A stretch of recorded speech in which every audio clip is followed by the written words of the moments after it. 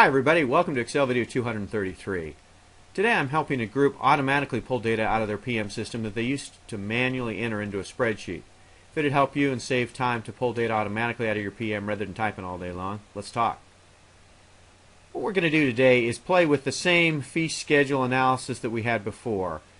And today our analysis is going to focus on, hey, my fee schedule's here. How does that compare to my Medicare physician fee schedule and my average commercial allowed as I try to evaluate where my fee schedule is? So let's just copy down some CPT codes and go to work here for a minute. Control C to copy. I'm going to do enter to paste. And then to get this formula, I want to know equals my fee schedule divided by the Medicare reimbursement.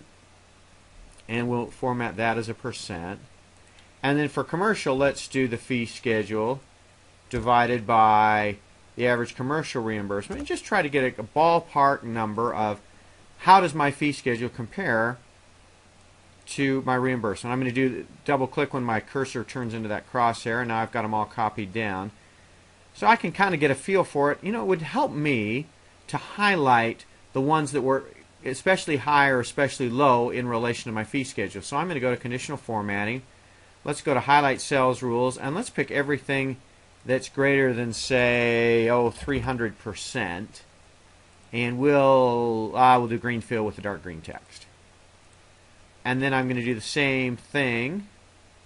Anything that's less than, let's say, 150%. Light red with dark red, that works for me.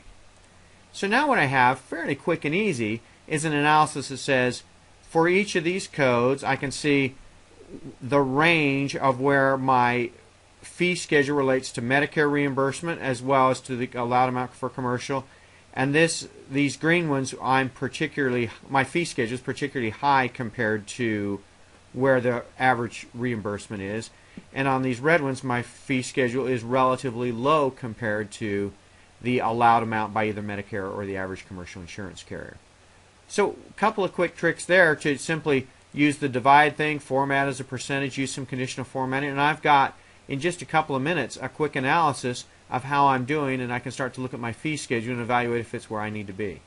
Simple tricks like that can make your life a lot easier. Stay tuned next time. I want to do another analysis of this fee schedule data and see if there's some more Excel tricks we can combine and put together and integrate into a spreadsheet that'll help you.